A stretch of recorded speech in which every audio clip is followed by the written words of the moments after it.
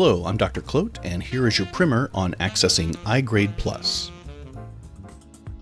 This semester, we will use iGradePlus.com to track your grades in my course.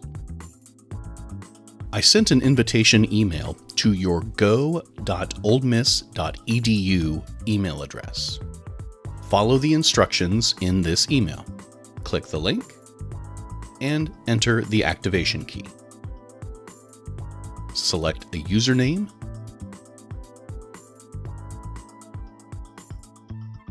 and password, then log in. Note that if you have taken one of my courses in the past, you can use the same username and password that you used in previous semesters to log into iGradePlus.com. Here we have our sample student, Billy Bob Goober Obadiah. He's from Mississippi, and he's enrolled in my Spanish 361 Cinema course.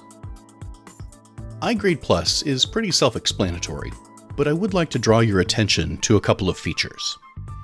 Tap Classes to see your grades. Overview shows your current grade. Performance shows the breakdown of your grade into different categories.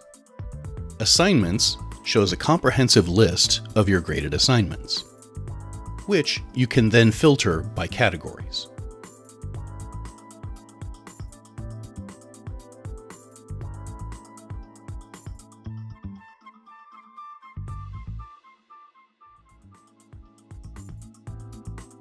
And finally, you can see your course attendance.